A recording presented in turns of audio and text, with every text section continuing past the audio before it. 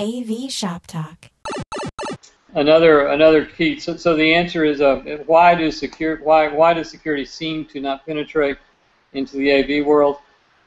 And probably the primary thing in the United States would be licensing.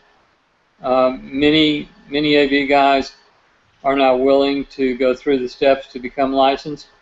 In Canada, because of the federal system, there is no licensing, so it's much easier to do there. That's probably the primary barrier, and that barrier was erected by the security companies in an attempt to protect their little world of income generating recurring monthly revenue. So that's probably the primary barrier. The other might be more cultural. A lot of times the AV guys look down on the security guys.